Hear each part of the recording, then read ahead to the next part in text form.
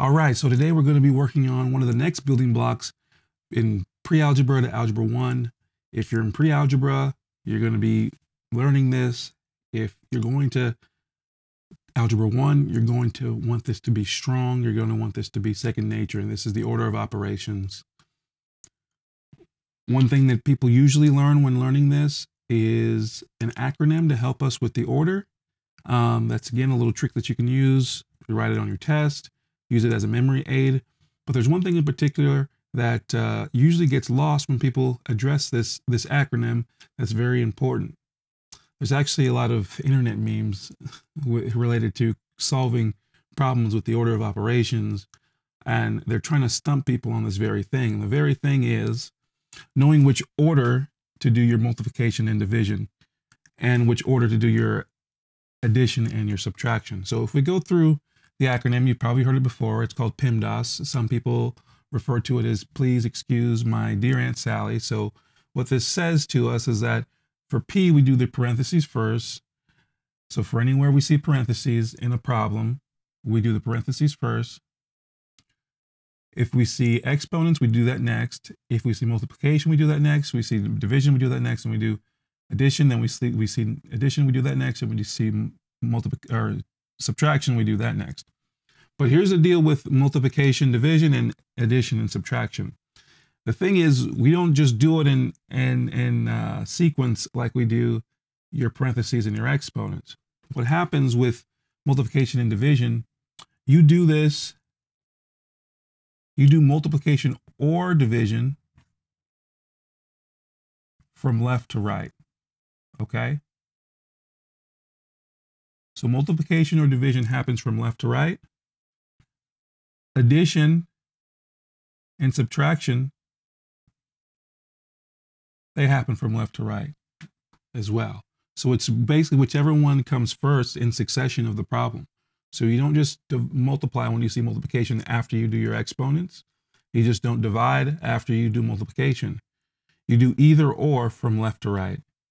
You do either or subtraction, addition or subtraction from left to right. So I would even like to bracket this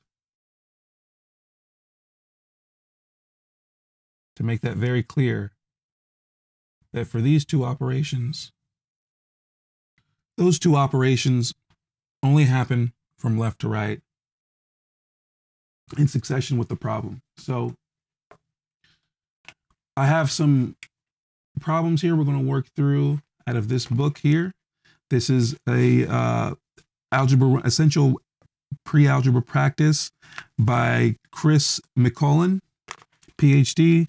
He has great resources for mathematics. I don't know what you're using, but you could always use another workbook. These are great workbooks.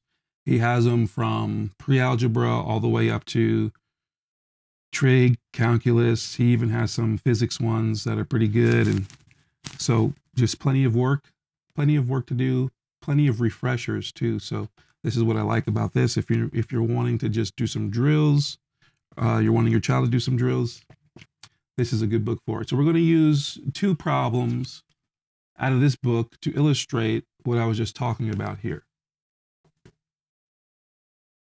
So let's do number 12. Again, if you have the book or if you're interested in the book, these are examples coming from page 36. It's 2.8 is a chapter. 36, 2.8, and the problem, we're going to do number 12, and then we're going to do number 8. So number 12, I suppose I'll just do this right here. So number 12 is a problem where we have three sets in parentheses, and then we have multiplication and division. This is why I wanted to refer to this one. So the first thing we do is parentheses, right? So let's do our parentheses. So 2 plus 3 is 5. That's times 9 minus 5. 9 minus 5 is going to give us 4. Then it's divided by 8 minus 6. 8 minus 6 is going to give us 2. But again, now we have to figure out which one do we do first, multiplication or division. Again, we multiply or divide from left to right. So multiplication actually comes first in the series if we go from left to right. So that's going to give us 5 times 4, which is 20, divided by 2. And now we're just left with division. 20 divided by 2 is going to give us 10. And that's our answer. Okay. For number 8, I'm going to write it over here. Number 8, we have 3 minus 8 times 4 plus 4 squared. Okay. Again, if we look at our series, what do? We do parentheses first. So 3 minus 8, remember when we're subtracting by a number that's smaller, it's going to leave us a negative. So that's going to give us negative 5. Negative 5 times 4 plus 4 to the second. Now we do our exponents. We happen to have an exponent in this problem. We didn't have one in the last one, but we do now. So we're going to do negative 5 times 4 plus, what's 4 to the 4th? So a square root is going to be multiplied by that number itself. So that's 4 times 4. 4 times 4 is going to give us 16. So now again, we're kind of in the same situation. We got to figure out multiplication, division, addition and subtraction. Again, we multiply from left to right. So multiplication comes first. So we do negative 20. So negative 5 times 4 is negative 20. Plus 16. Now we're finding some things that we found yesterday, which is important, right? Again, this is why we do this, have these building blocks, because we're going to incur some of these steps cumulatively, right? So math accumulates on itself. Every step that you take, every skill that you learn, you're going to see it later on. So this is adding by a negative number. So what do we do when we add by a negative number? We actually subtract and we keep the sign of the larger number. Larger number in this case is going to be 20 here. So we're going to keep the negative sign and say, what does negative 20 plus 16 equal? Or 20 minus 16 is going to give us 4. And we keep the negative, right? So that's going to give us negative 4. That's how we solve that. Pretty simple problems, but what you want to keep in mind when you're working on any kind of order of operations, when you're starting to do equations or longer problems with parentheses and exponents and multiplication, division,